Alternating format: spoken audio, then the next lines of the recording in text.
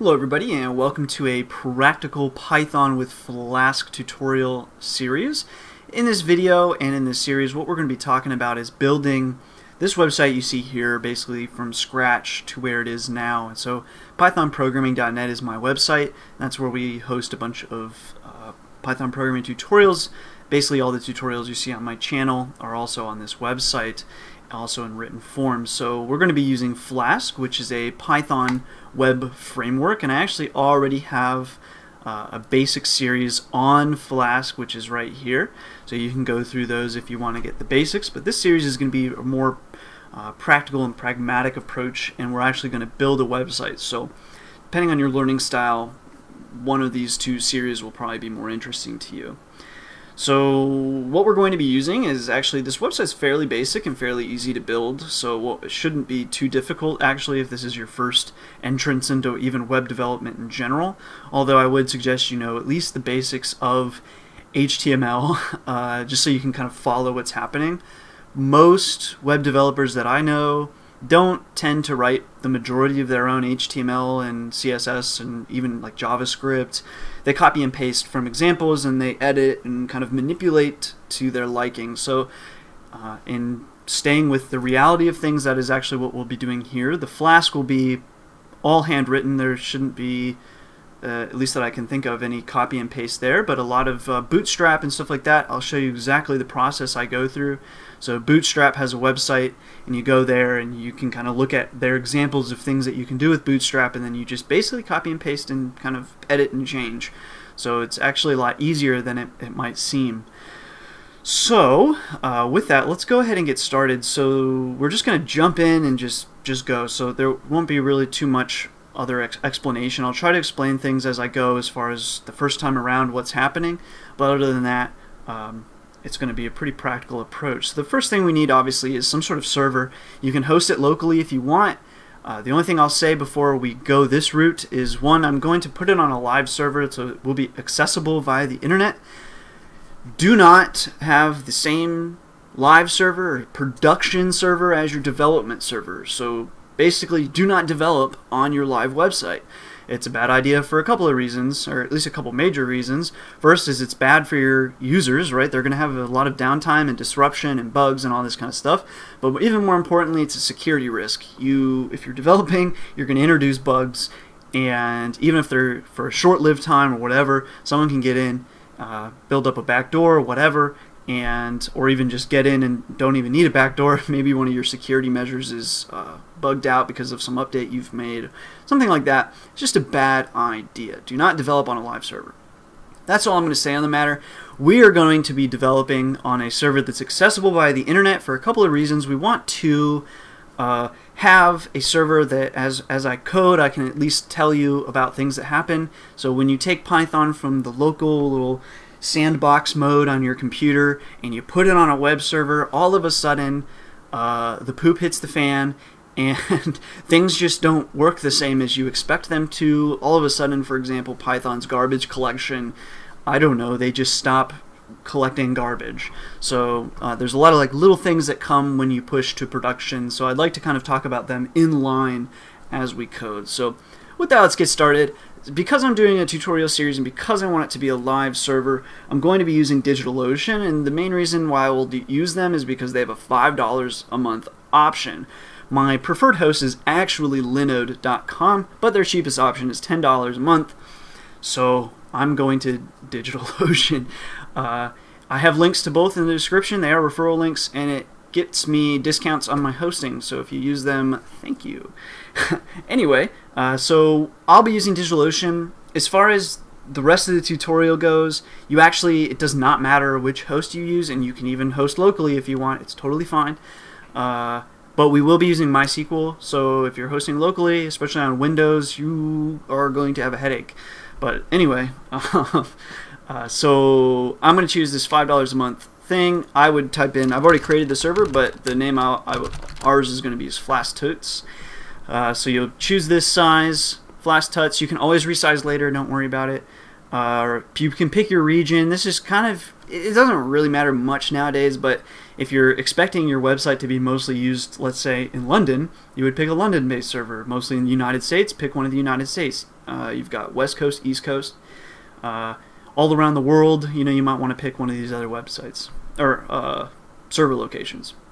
Settings here, I would, this one's the only major one. You will pay extra for enabling backups, but you will not regret it.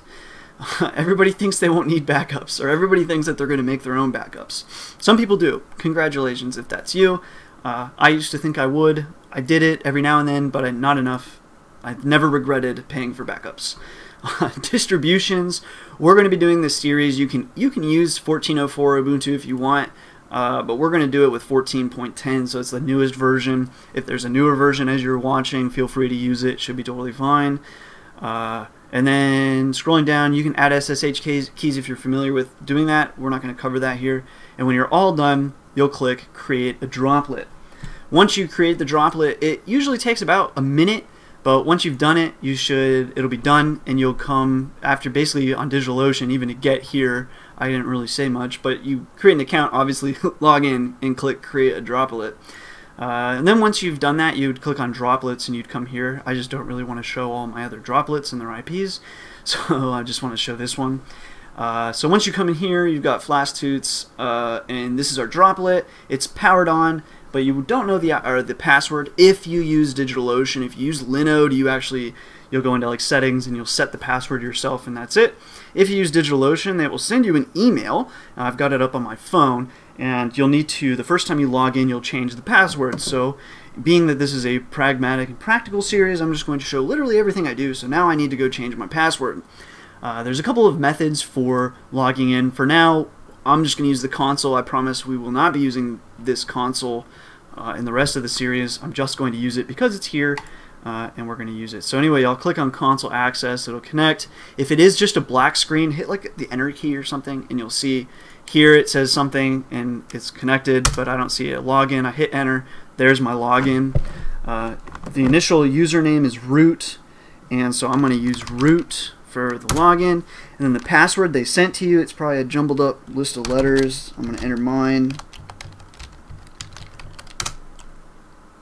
Okay, so I logged in, and now it says basically since this is the first time we've logged in, I have to change my password again. So here I go to change it. Well, first you have to enter the current one, so enter that same password they sent you again. Okay, now you enter a new password. This will be the password you better remember.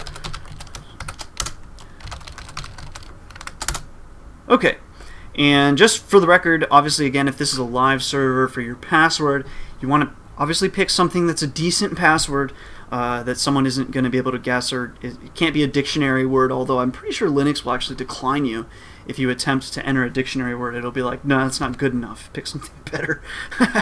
So anyway, so we're in. And now I want to talk about, we're not going to use this console. I think it's just kind of silly to use it. But so we're going to leave, and that's basically it. The only other thing, just remember what your password is. Or I mean, not your password, your IP address, and your password. Remember that. That's a good idea. And because you're going to use this IP address. Now, how are we going to actually connect to our website? There's tons of options out there.